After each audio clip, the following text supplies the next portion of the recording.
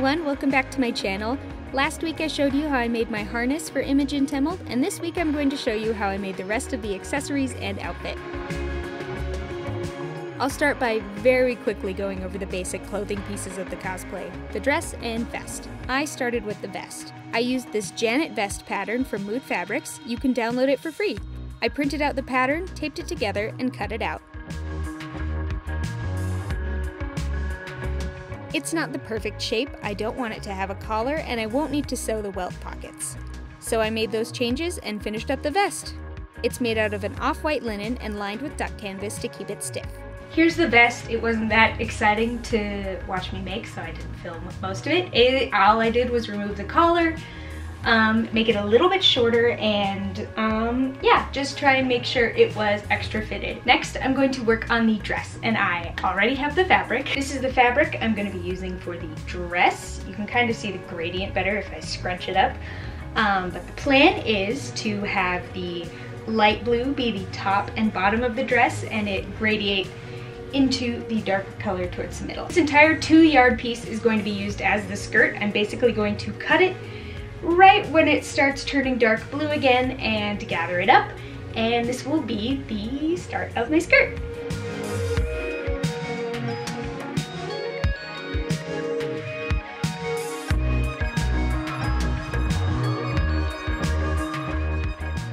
Next, I made a very basic wrap dress, like too basic. I drafted the top on my dress form using some fabric that was a similar weight. Then I transferred that draped pattern onto paper. I used 2 yards for the skirt and another 3 for the dress top. And here's the finished dress. It was mostly trial and error, and I wouldn't say it fits well, because as you can see, this is very baggy, and I also sewed the waistband on inside out.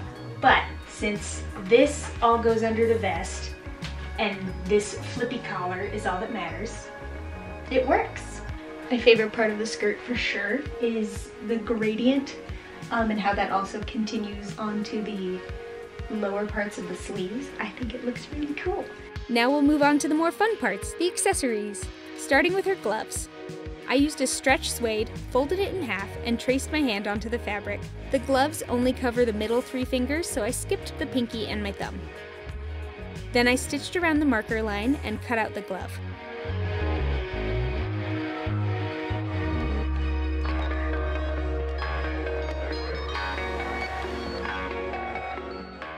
Then I flipped the glove inside out.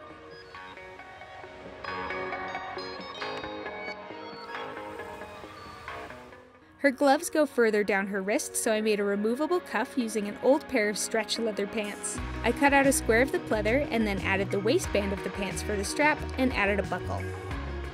Then I sewed on some snaps so I can easily take the cuffs on and off while also keeping the gloves tight around my wrist.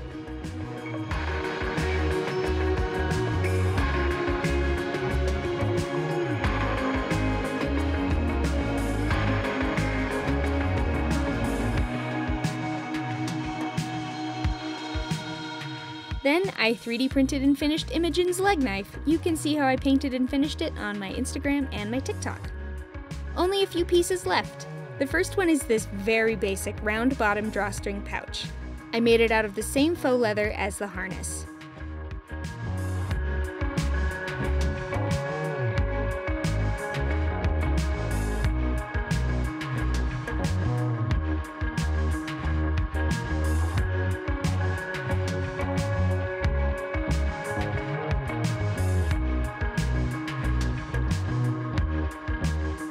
I hand-stitched some waxed linen cord onto the outside of it to match the reference photo. I also put a piece of craft foam in the bottom to keep it from being too floppy. Now to make a holster for the knife. I folded my leather in half and traced the knife and added some seam allowance.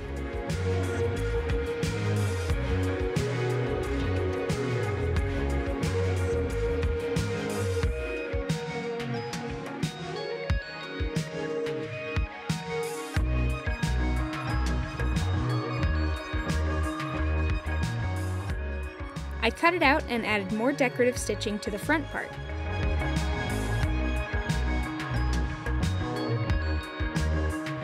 Then I sewed the knife holster and flipped it inside out.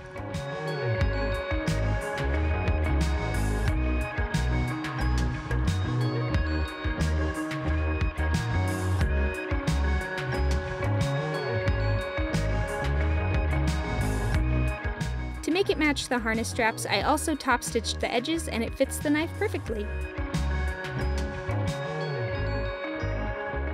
Imogen has a leg harness and I attached it to a pair of dance tights so I don't have to worry about it falling down. I sewed 1-inch strips of faux leather and wrapped them around my leg and cut them to size.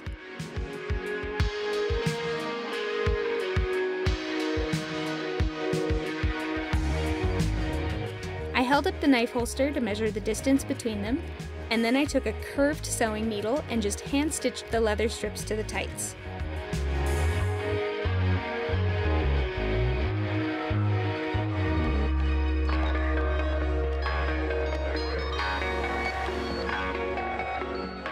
The curved sewing needle prevented me from poking my skin with the needle, and I would highly recommend it. I finished up the front of the straps and just put the tights on backwards to reach the back parts of the harness.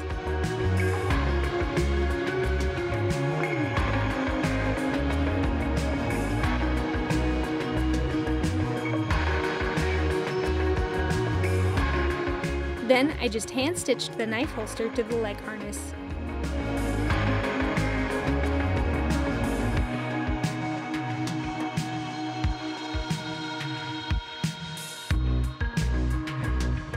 Finally, I used a rivet to attach a smaller strap over the handle of the knife to match the character artwork.